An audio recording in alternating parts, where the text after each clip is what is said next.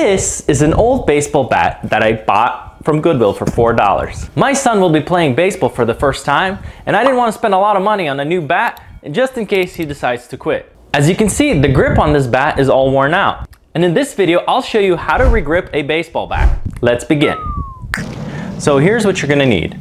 Some new grips, and I'll have links in the pinned comment below.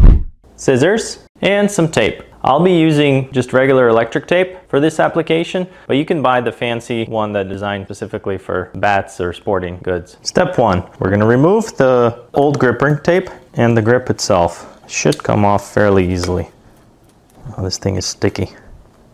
So it looks like it was already done once, but I think I'm gonna remove this one as well. Here's what it looks like after it's removed. Stuff's kind of nasty, the old stuff. So I decided to give it a quick rinse with some dish soap, just to wash any residue.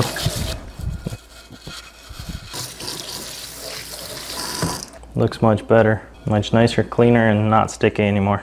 Looks like mine has a little adhesive backing on it, so I'm gonna take that out. These are actually designed for tennis rackets, these grippers. That's all I had. I didn't want to go to the store, but for now I think this is fine. So I removed the plastic backing, and then on the back side there's a little sticky side. So that's what we're gonna start off with the sticky side. And you see that this is the straight side and this is the sloped side, the cut side. So we're gonna put this cut side parallel to our base, stick it right there, like that.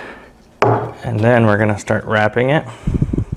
Make a full wrap on the base and then start angling it like that. It's pretty straightforward. You just make sure you have a nice overlap. Keep the tension the same and just keep turning the bat as you hold the tension. And then near the end, we'll take some tape. Probably should have prepared a little tape beforehand, but that's okay. Get it started like this. And I'll tape it from here, from the base. I'll do one round this way and then another round on top like that. I'd say it feels pretty good. This is what it came out to look like. I even ended up spray painting the end of the bat to make it nice. And that's it. Check out how I build a soccer goal for my kids next.